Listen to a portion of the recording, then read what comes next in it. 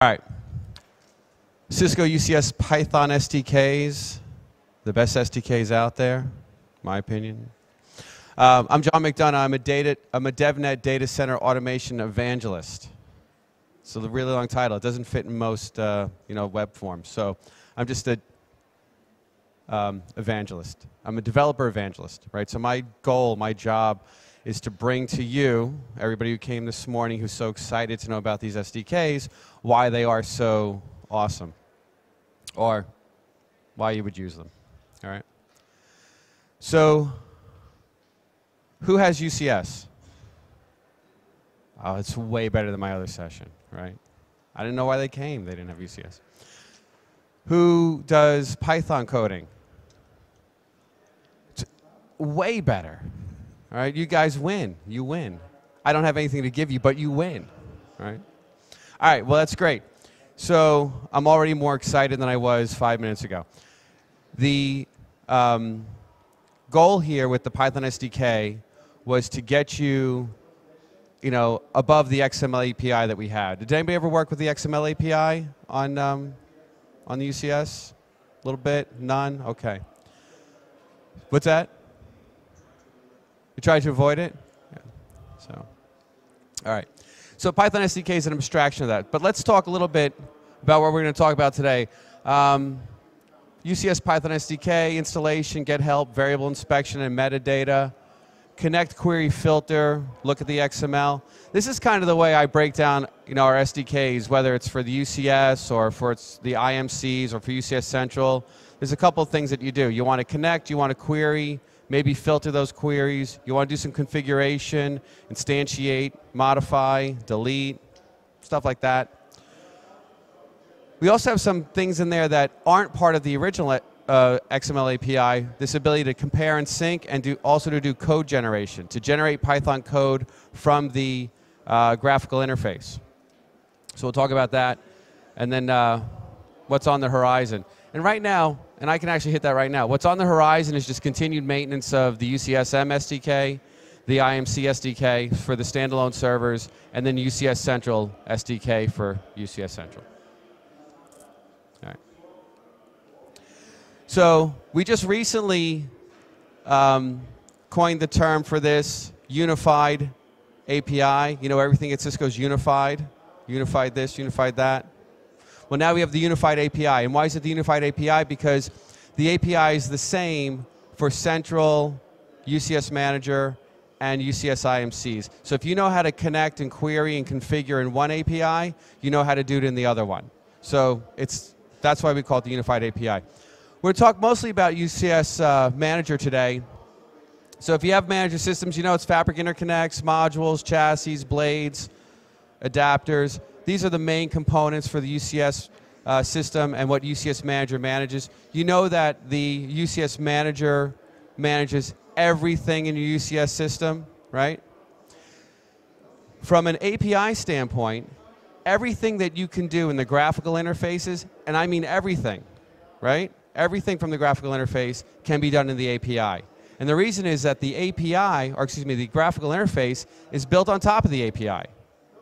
There's no special hook, there's no special this or special that for the graphical interface. It's built on top of the APIs. If you hooked up a wire sniffer like Wireshark or TCP dump or something like that, and looked at the messages going back and forth, you would see XML API calls. So if you can do it in the GUI, you can do it in the API. It's that simple. All right. So what works with the API? You can just do it directly. You can call the XML API. We have SDKs. We have a Python one, and we have a Power Tool one. I have some Power Tool and Python workshops today, so you can sit down at a Mac and do it and test it yourself. The GUI and the CLI, of course, I just mentioned, were built on top of the API. And then, of course, third-party products have built on top of the API. And you could build your own stuff, which is probably why you're here, to figure out how to build your own stuff. The Python SDK is just an abstraction of the XML API. What does the XML API provide you? These features. communicates over HTTP or HTTPS. It's XML-based. It's transactional. And we'll talk about transactions as part of the thing today. Standard request response cycle. While it goes over HTTP and HTTPS, it's not REST-based. It's not a REST API. If you get back a 200 OK from the XML API on an HTTP request, that just means that the request response cycle was good. It doesn't mean that what you asked her to do was good or not. It's not REST, so that we're not intermingling the API with the protocol. The role-based authentication that works in the graphical interface and the CLI is the same in the API. Makes sense, but just pointing it out. It's an object model hierarchy. We have a root at the top, and off the root there's a bunch of branches. And off the branches there's objects. And those objects are defined by blobs of XML, right? LS server for service profiles, compute blade for compute blades, compute rack unit for the standalone servers that are now fabric attached with UCS Manager. The objects are either physical objects or representations of physical objects, or they are representations of logical constructs. So you might have a physical entity like a memory DIM that has an object attached to it that's a fault instance, right? So you can have a physical entity that has logical entities associated with it. There's an XML schema that you can get, so you can know exactly what is in there. We have the object browser is built into the Fabric Interconnect. Has anybody ever used Visore? Do you know about the object browser built into the Fabric Interconnect? All right, we should take a quick look at that. Full object documentation. So if you download the emulator, and I highly recommend that you get the UCS emulator, because in the emulator is the schema and the full object documentation. And it's not just the object documentation, but the syslog messages, FSM messages, all the things that we have in UCS Manager are documented in the documentation. But the documentation, the object model documentation, and I should call it object model plus documentation, is only in the UCS emulator. So go to communities.cisco.com and download the UCS platform emulator. The latest version, 3.12b, matches the latest release of firmware, and you're good to go. UCS APIs, just like the Fabric Interconnects, are highly available by default. Once you connect those Fabric Interconnects together and your first chassis or your first rack unit is discovered, it's highly available. Just the way it is. It's no special config to make it highly available. It just is. And then there's the event stream. So do you ever wonder about UCS Manager, how it has the ability to update the interface automatically after something? Like if you create a VLAN and you create a VLAN, both your interfaces update immediately with the VLANs that were created. That's because of the event stream. The Fabric Interconnects will send out this event stream. For everything that happens on the Fabric Interconnect, this XML flow comes out. And the SDK can consume it. This XML flow comes out. The graphical interfaces consume it. So anybody does anything on that UCS Manager, any other client that's logged into that UCS Manager will immediately get updated because of the event stream. So the event stream is something that the graphical interfaces consume and the CLIs consume, but also something that the SDK can consume. So what that means is that you can set something to happen, like associated service profile, instead of querying, not that you can't do it this way, but instead of querying if that service profile has associated, you could just listen to the event stream. And when the event stream event comes out that says service profile is associated, go on to your next thing. So those are the features of the XML API, but they're available in the SDK. This is what the object model documentation looks like. All the objects, how they're contained, what they contain, their attributes, what every attribute's capability is, who can change it, what the appropriate values can be. If it's a text field, a regular expression that says what that text field can actually contain. So all that's contained in the object model documentation. But it's separate from the API. In the Python SDK, we've brought it together. So in the Python SDK, the metadata is included in the SDK. So you can actually do dynamic validation on the client side, whatever your program is that you write, of values that are coming into your code because the scheme is there, or the metadata is there. So if somebody puts 9,000 as a VLAN ID, you can use the SDK to look up and see if 9,000 is a valid ID, and you don't have to figure out for each field or each parameter that you want to accept what's valid. It's built into the code, so you can go ahead and query the code. So built-in metadata. I know I talked already about what the tree looks like. Everything in the tree is an object. Managed objects are of a particular class type. So blades and are of class type compute blade. Every object in the database or in the object model has a distinguished name. The distinguished name is built from the relative name. So each object has a relative name. For example, a chassis or the host Ethernet adapter number or host Ethernet interface 2 is a child of the adapter 1, which is a child of blade 2, which is a child of chassis 5, which is a child of the system. So sys is the root of the tree. That distinguished name, every object has a distinguished name, and that distinguished name is a unique identifier to the object within the object model. No other object will have that distinguished name, right? So objects are of a class type, and there could be multiple objects of a class type because there could be multiple compute blades, but a compute blade like blade 2 in chassis 5 can be the only blade 2 in chassis 5 in the entire object model. So a distinguished name is a unique identifier to the object within the object model. And these are important when we get to the SDK. I'll show you. All right, so the Python SDK. Installation. So if I know a majority of you are Python people, so you know how to install the stuff. You can either download it from GitHub, where it's the most current, latest version of the SDK, or you can install it with pip. We keep it pretty tight. If we release a version, I think the latest release is 9.0.9.3. You can install that with pip. But if you want the latest and greatest, you can always go to GitHub and get it, pull it down, and install it. So we have code repositories for UCSM SDK, and there's samples with UCSM SDK. There's about, I want to say, 400 or 500 samples.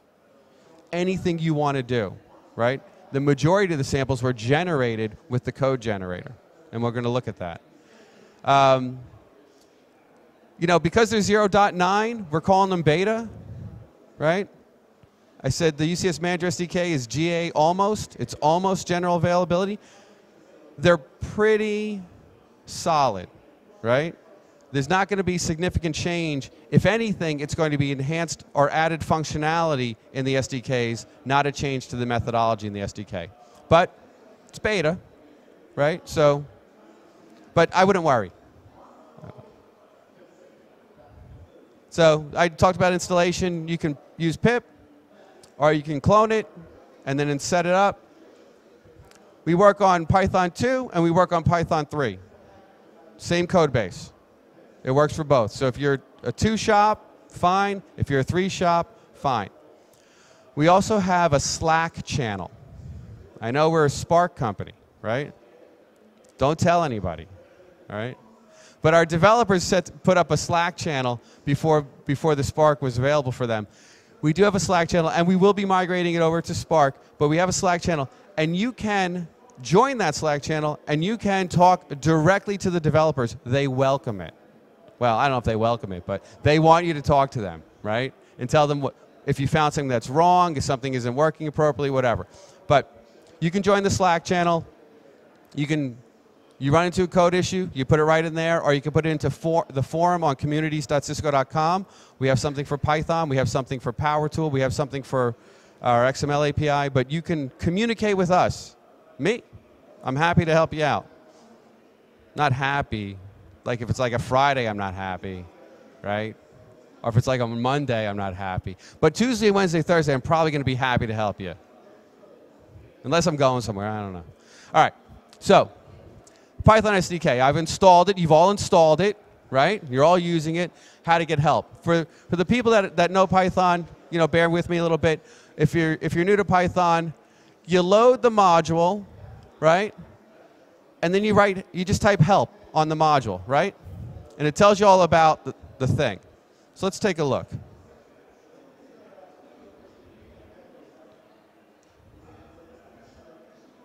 All right? So I'm just going to load UCSM SDK, UCS handle, and import from that the UCS handle class. All right?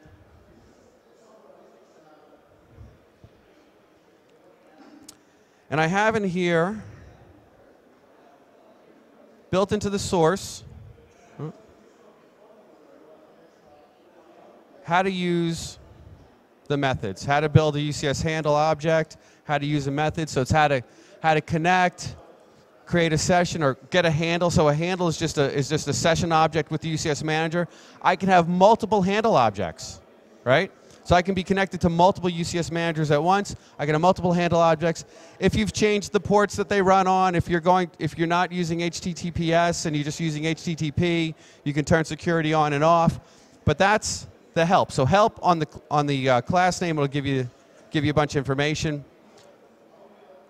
All the code, you get all, when you download the SDK, you get all the Python code. It's not pre-compiled, you get it, right? So if you want to change something, you go ahead and do that. I mean, we'll probably overwrite it with another release, but if it's something cool, tell us in the Slack channel, Spark at some point, and maybe we'll incorporate it.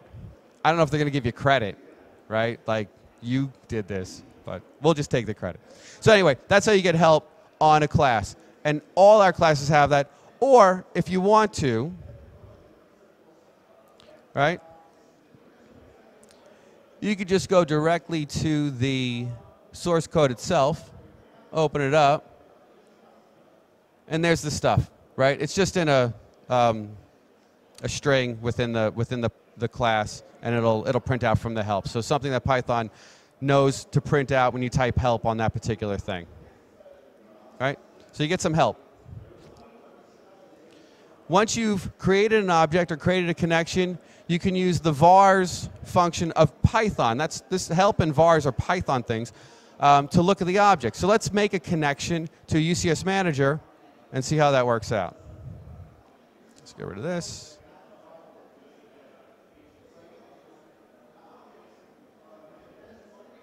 Just keep it clean here so I don't get confused. I'll just explain a little bit about the code itself. I import the module. I instantiate an object, a handle object from UCS handle.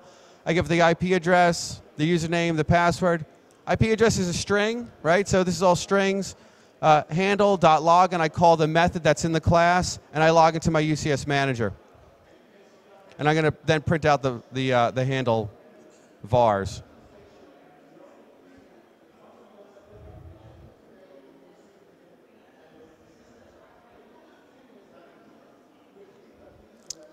Let me just make sure that one's running.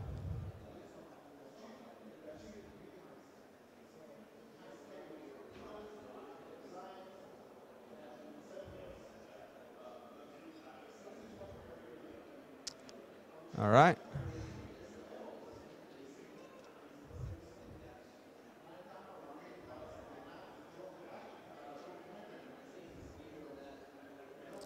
I guess that UCS Manager emulator wasn't running, even though I checked it this morning, it was running. So vars, there's the object. That's the handle object that I have. And it's got a bunch of information in it. I can do handle.ip. I can see the IP address of the UCS Manager I'm connected to. I can say handle.ucs.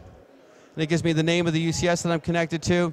There's also some functions in there. Log in, log out, set XML dump on, set XML dump off. So you can see the XML that's going back and forth. All right. So that's how you look at the variable. You look at inspect the variable. All right. So before I said that all the objects belong to a particular class. And one of the questions I get asked the most is, how do you find out what the class name is? Right? Because the class isn't service profile. It's some class name. The class isn't Blade, it's Compute Blade, right? The class isn't VLAN, it's Fabric VLAN. So how do you find that out? So you can go to the UCS Manager.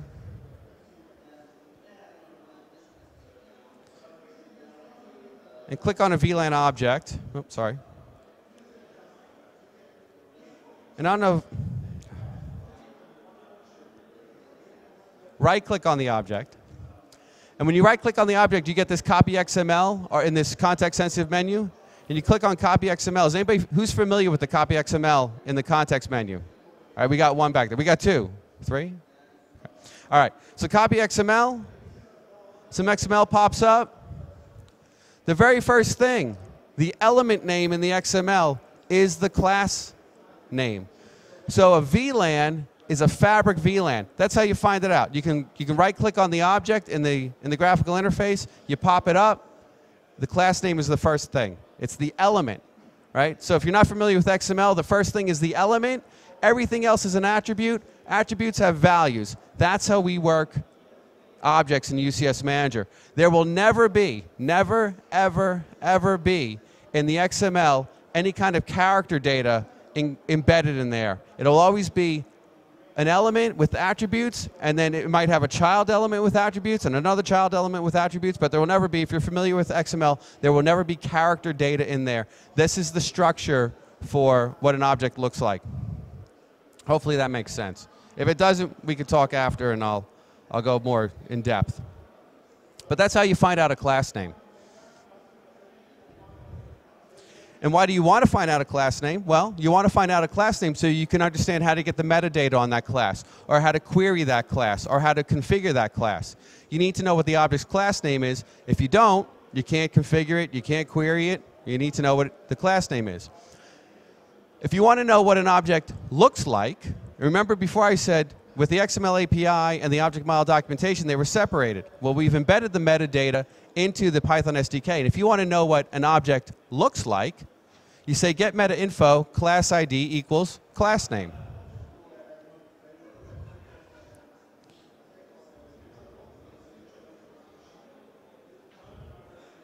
Right, so we're going to look at, we're going to import from core utils, get meta info, and we're going to get the metadata for fabric VLAN. And then there's also a couple other ways to run it. Include the properties and show the tree can be false. Include properties can be false. Show tree can be true. I'll show you what that means. We're going to run this.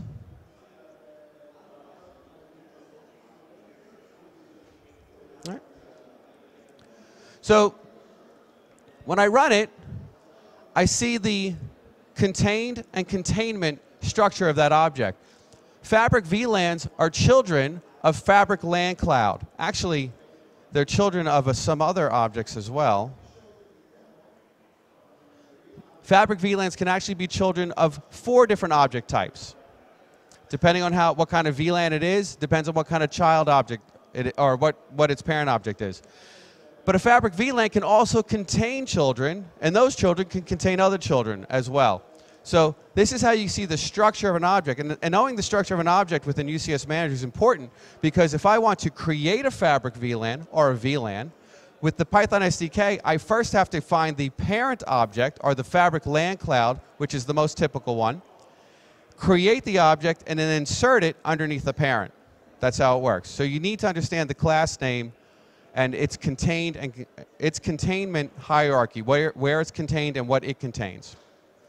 So this is the bottom command that ran, but you can see here as I scroll back up, a lot of stuff printed out. And so let's just take a look at the first one that ran. So the first one that ran, same structure tree there. The first output stuff is about the class ID itself. The class ID is Fabric VLAN. How the relative name is constructed. It's constructed by net, a static string, hyphen, and then the name of the VLAN. So if the VLAN is called VLAN 100, the name would be net-VLAN 100. The first version in which this object appeared. Who can access it? What privileges can access it? Who the parents are and who the children are. So that's all contained in that first little bit that comes out there. But then, after that, the metadata shows us the properties of a Fabric VLAN, of which there are many. But I'll give you, let's take a look at one that is interesting. All right, this one's interesting. So VLAN ID, remember before I said you could dynamically or programmatically validate something. Well, how do you do that? If I pull up the metadata for a VLAN ID, I can see that a VLAN ID has a range of 1 to 4029 and 4048 to 4093. So I could pull that up out of the metadata for a Fabric VLAN object, and I could get exactly what the range looks like. So I could build my own validation capabilities. If it's a description or a name, and I think the name is a little bit further down here. Here's the name. So what does this name say? The name says, well, it doesn't have a value set or a range, but it has a pattern. And the regular expression, that is a valid VLAN name, and how long it can be, up to 16 characters. So depending on the type of the attribute is, or the value that for the attribute, you have either ranges, patterns, or a value set. But you can do it, this is all built into the code, so you can get this metadata out. Right. Who's excited? All right, everybody's excited, right? Even the people in the front row, you can't see that the people in the back row weren't excited, but they are excited. And even if they weren't, I'm here to tell you that they are, right? All right, everybody's excited. I know it. All right. So you want to connect. Well, we talked about connect already because you saw when we created the handle and we connected and we ran handle.login. We want to query. We query by class ID or class IDs. You're not limited to one class ID. If you want to query by multiple class IDs, we have a construct for that. You can query the children. You can query the children of a specific DN, a distinguished name object, and you can say, give me all the children, right? Because you're very happy to see all the children. But you know, sometimes you have that relative, you like one of their kids, you don't like all their kids. So maybe you only want to see the adapter class, right? Maybe you only want to see the memory class. Maybe you only want to see the fault class. So you can actually say, for this specific DN, I only want these specific children. So we have this query children method. We have query DN. I want to know about chassis 5, blade 2. Just that one. That's it. Or I want to know about all these DNs. And it doesn't have to be the same type of DN. It can be any DN. I want to know about this blade. I want to know about this user. I want to know about that organization. And I want to know about something else. That's cool. We'll let you do that. So query DN or query DNs. So here's just a screenshot of querying some blades. And we're going to go ahead, query the blades, loop through the blades, print out the DN. It's pretty simple, but I'll show you the example here.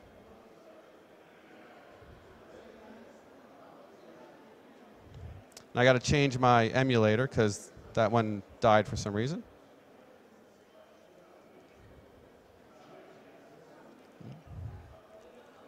Whoa. I have 19 chassis. Each chassis has 8 blades in it. Something I didn't mention about the emulator. The emulator comes with like 4 chassis by default. But I can point the emulator at a running UCS. Say, I want this UCS's hardware in my emulator. So I can take the emulator, and I took the emulator and I pointed it at a UCS that had 19 chassis. Each chassis had 8 blades, and it pulled that whole entire hardware config in. Not the logical config, not the service profiles or anything like that, but the hardware config. It pulled it in, and now I have an emulator that was exactly like the live UCS that I had running in my data center, right? So if you want to program something against the emulator, but you want to match what you have running in your environment, point the emulator at it, say import this, and then you have it. So this one has 19 chassis with 8 blades each. And I just printed out the distinguished name. That's all. Just the distinguished name. But the blades itself have multiple attributes. And when I queried that class ID, right, whether it's one class that or one object that comes back, or in this case, several hundred objects that come back, 100 and, what's 160 minus 8? 152, right? 152 objects came back. Whether it's 1 or 152 objects, they go into a list, right? So if you get 1 object back, it's still at list position 0. If you get 152 objects back, you loop through the list. But class ID queries always give you back a list, just so you know. All right? DN queries give you back an object. So a list, because you might get 1 or more. And then DNs, why would you only get back the object? Anybody? because it's a unique object within the system. So if you query DN, you're only going to get one thing back. Well, you might get nothing back if it doesn't exist, but at least you'll either get nothing or something. So, but you only get one of those somethings. All right. And you say, well, that's really exciting, John, but I want to see the XML that went to the Fabric Interconnect to give me that information. I said, well, I can do that, right? I can set dump XML in the handle. The handle does everything. The handle's your connection. It queries. It creates. It destroys. It modifies. It also lets you see the XML. So let's take a look at what the XML would look like.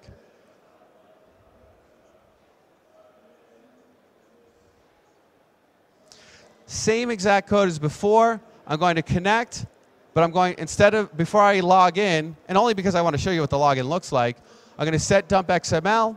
I'm going to log in, do my query, print out the DNs, and then I'm going to log out. I could, if I want to turn the dump off, it's unset. I don't know why I didn't have that in here, but it's unset. You know what? Let's go a little crazy here and modify my demo code. I'm sure it won't break. And we're going to unset it. All right. Who thinks this is going to work? What's that? Oh, change the IP address, right. It wouldn't have worked.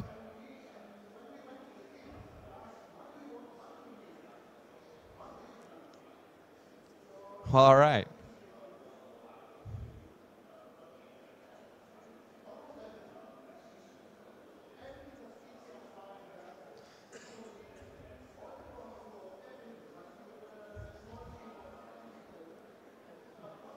I don't know why it's hanging.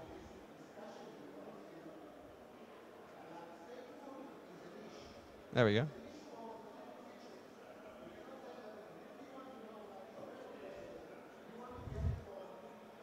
Not responding.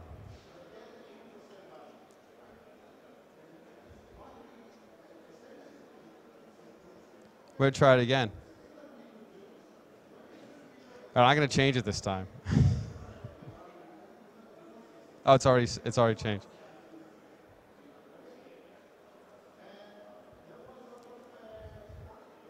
Well, not sure why it's not working, but this is the XML that comes out.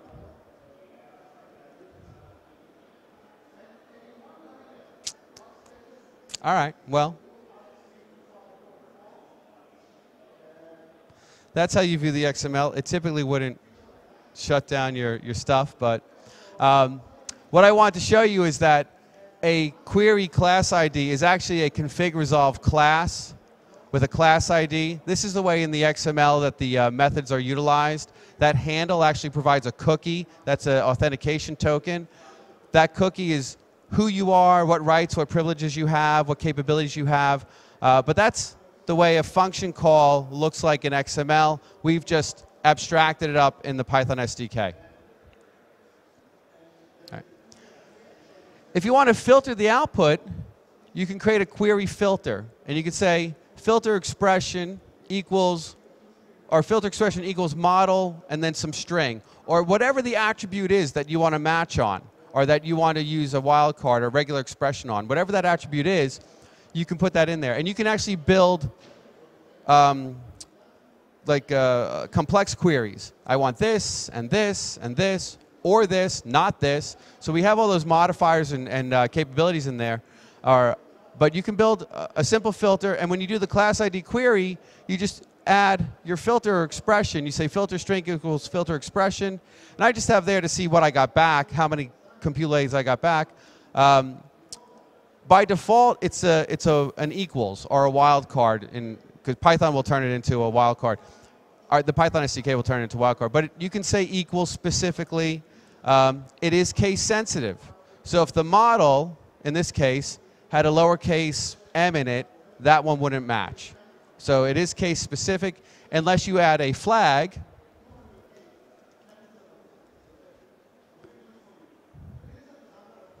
to say flag I to say that it's case insensitive. So this one, if it was all uppercase like before, wouldn't match anything.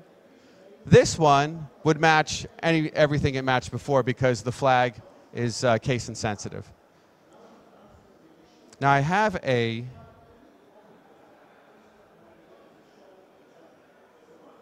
let's see.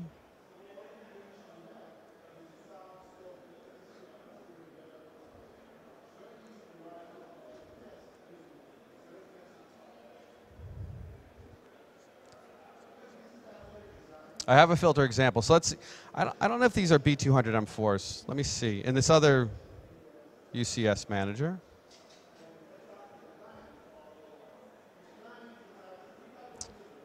It's tanking. All right. Okay. Let's change my UCS manager completely. Oh, wait. Wrong IP address.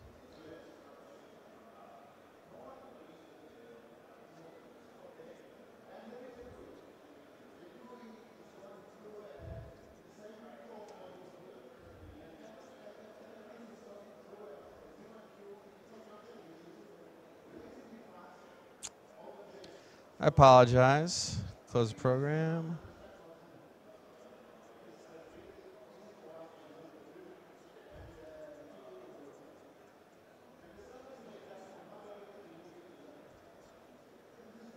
We'll try this one.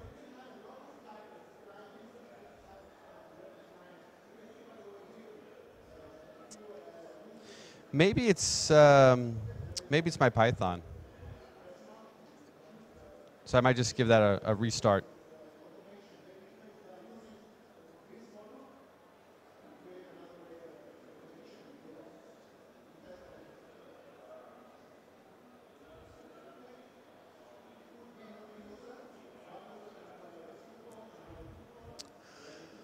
I just wanted to show with this that when you do the query and you do the config resolve class, it does a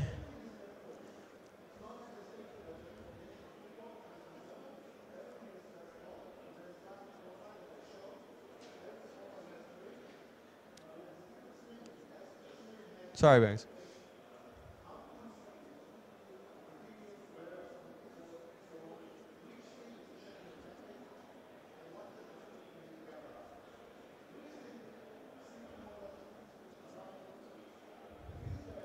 I wanted to show you where the filter comes in, but I think because I use this other UCS, I didn't have that that set up the same way. Oh, I'm sorry. There it is. OK. So the filter, it translates into the XML config resolve class, and it just shows you that it's an XML-built filter expression. So if the compute blade model is equal to that, then we would print it out. But that's the way the filters work in the Python SDK. You build a string of filters, and then when you do the query, you just attach them to the end, and you'll get back the data that you're looking for. So let's go to the next one. We support equal, not equal, greater than or equal, greater than or equal or greater than, less than or equal, less than, and then we also support a regular expression for a filter.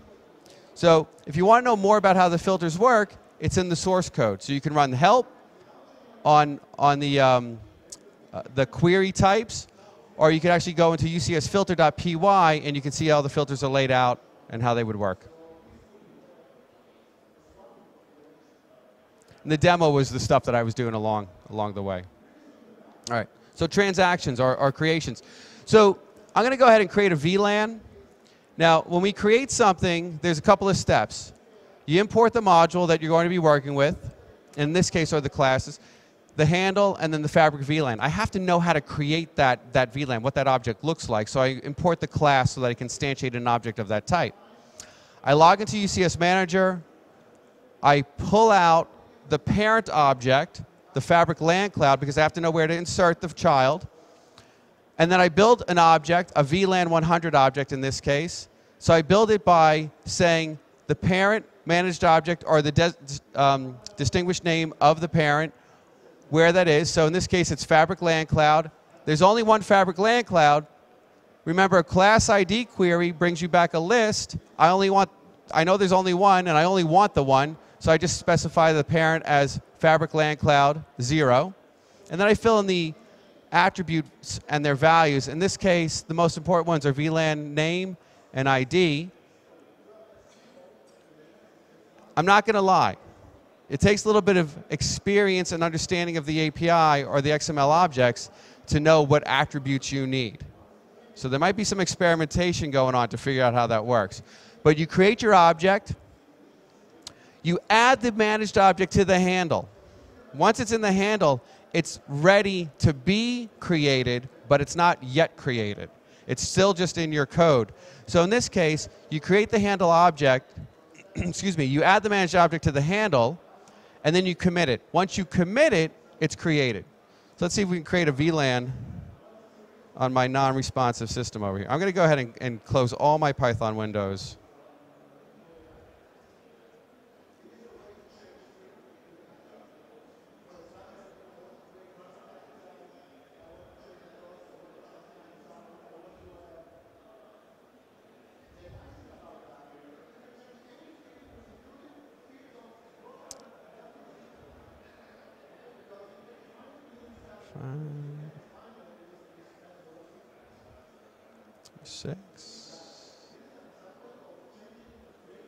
Okay.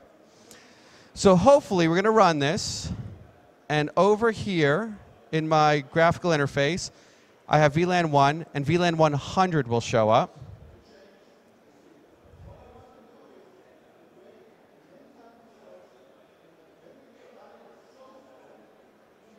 All right, sweet. So VLAN 100 showed up, and you see I didn't have to refresh my interface. Why didn't I have to refresh my interface? Anybody know why? The event stream, yes, that's why. So my graphical interface here is consuming the event stream, and it saw that VLAN 100 was created and popped it up there. Fantastic. All right, so VLAN 100 is created. That's how you do it. Create the object, find the parent that you need to insert it under, create the object, commit it. That's great. If I have one object here and there, that's fine. UCS Manager Fabric interconnects. They have, you know, set aside some processing power for the API calls, and the rest is for the switching. And I guess somebody said, well, we're not going to give a lot of power to the API calls because I don't know why, right?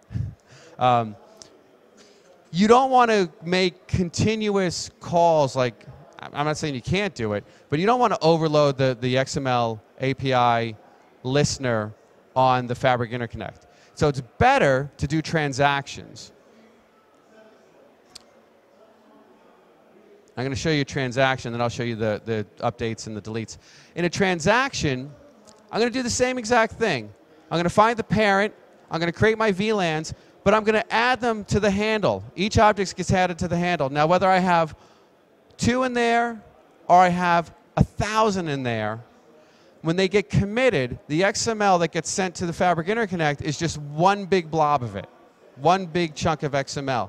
It's way more efficient to use transactions than to use one at a time.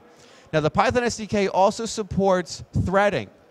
I'm not going into it in this session, but it's definitely worthwhile looking at the documentation on site because we support threading, we support multiple handle buffers, right? So you can have multiple transactions going on all over the place. I don't know if you want that kind of complexity in your automation code for UCS, but you could do it. We support it in the SDK.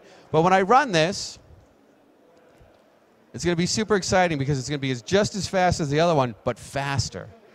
And that was only one, and we're doing 2. I guess it didn't really make sense, just as fast but faster. All right. It's not that one.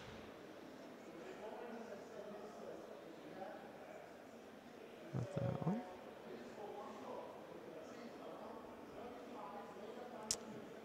All right, so we're going to create 500 and 600 here.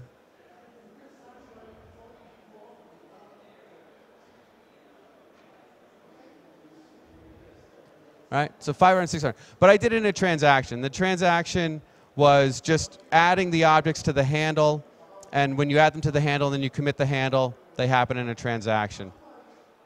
It's a more efficient way to do the code. All right.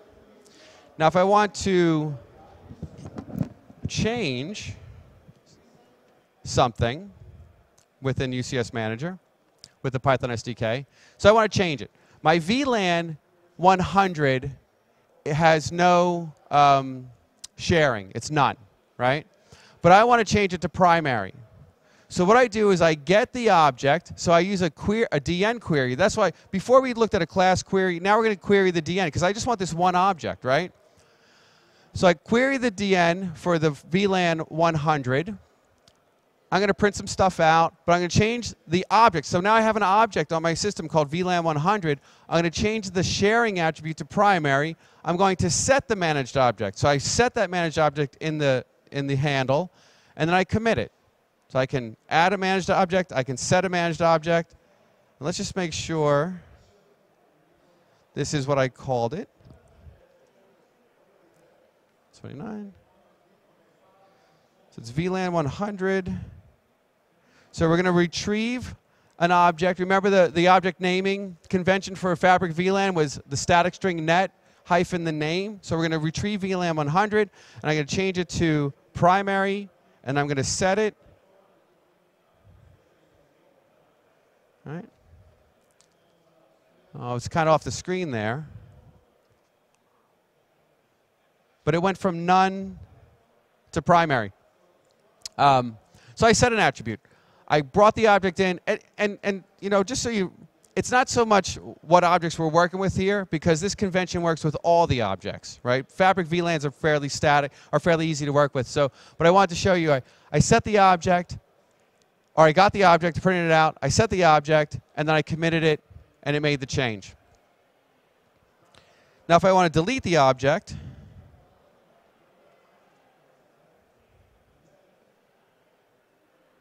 what do you think we're going to do to the managed object? We added it, we set it, now to delete it, what do we call it? What MO? Anybody? All right. Remove. I don't know why we didn't call it delete. I didn't write it, but we didn't call it delete, we called it remove. So remove.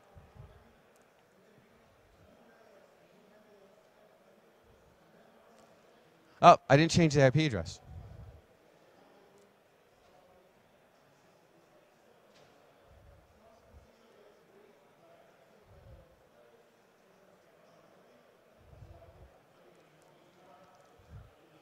It went away, right? Okay. I think I'm at the time here, but I want to show you something real quick from a code generation standpoint. I'll show you the slides, and then if you have any questions, we could talk. We have two features within the Python SDK that are pretty cool. We have this compare and sync capability, where I can compare a source UCS to a target UCS. I can log into the source, log into the target, query a source object like VLANs, and query a target set of objects like VLANs. And I can say, what are the differences? And whatever's on my source, put it on my target. Right? Well, that's cool. But I can also say, whatever's on my source, put it on my target. And if there's something on my target that's not on my source, get rid of it. Right? So if I want to do configuration management, and I can say, I want this, I want all my UCSs to look like this. Right? I use compare and sync. Compare my source to my target. If it's not there, put it there. If it's something else is there that's not on my source, get rid of it. Or you can leave it behind if you want. All right, so that's compare and sync. Definitely worth looking at. Code generation, the old way, or the Java GUI way. So if you're still running Java GUI, if you're on version 2 or less than version 3, you would do it this way. You would start up Python SDK. You'd load some modules. You would run the convert to UCS Python method, and while your UCS graphical interface is running, everything you do will appear in your run, your Python run, and you can cut and paste that and create your scripts from that. That's the Java GUI way. Now, the way we did it with the Java GUI was that we looked at the log file on your system and we captured the stuff that was coming out of that, and that's the way we were able to do it. With HTML5, it's a little bit different. You have to, in the HTML5 interface, do Control-Option-Alt-Q on a Mac or Control-Alt-Q on Windows, start recording XML, do some stuff, stop recording XML, download the XML file, and then run it through a convert to UCS Python, the same method, but I tell it that it's XML, and here's where my file is, and it'll create the code in your run. So it's still, the code's still in the same place, but you can take the code that was created, parameterize it, put it in a script, and now you don't actually have to worry about writing your own Python code with UCS Python SDK. And I did some demos. I didn't have time to demo that one, but we can talk offline. So evaluate your session, and hopefully you liked it this morning. If it wasn't that great, I still want you to say it was great. If you want to continue your education, we have some demos. We have walk-in self-paced labs. We have workshop sessions. And developer.cisco.com for DevNet, and communities.cisco.com to interact with us, and the Slack channel. Don't tell anybody. The Slack channel to interact with the engineers. All right? Thanks for coming. I appreciate it.